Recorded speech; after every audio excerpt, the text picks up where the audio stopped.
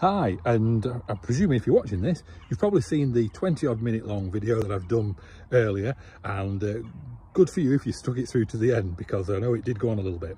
Now, during that, I did touch on, and I think only briefly, that we'd actually, once upon a time, taken out the ply lining at a car show. I don't know if I actually quite got to the end of that story for you. But anyway, what I've done, since filming the other video, I've taken out the ply lining to show you quite what it's like underneath. So let's just have a look in here.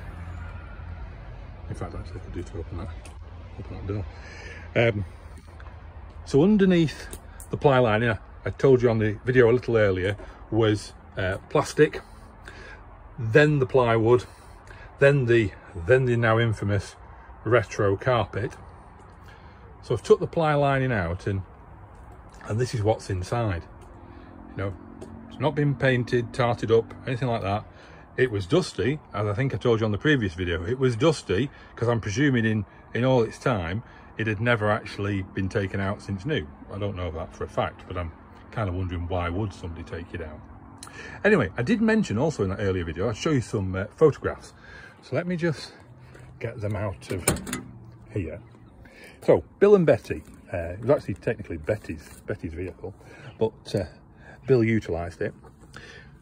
So this is, you can clearly see, back of the van, with some of his dahlias in, on the way to a horticultural show. And they stayed at the same house the whole time that they actually had our van. So I mentioned earlier on Google Maps that our van is actually parked outside the garage alongside the Skoda Fabia. Now, a bit of a rare thing because it only went out best part of, well, between 1 and 2 months a year.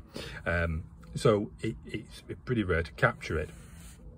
Unless they captured it actually on its day for its MOT, I suppose. And then that's Bill.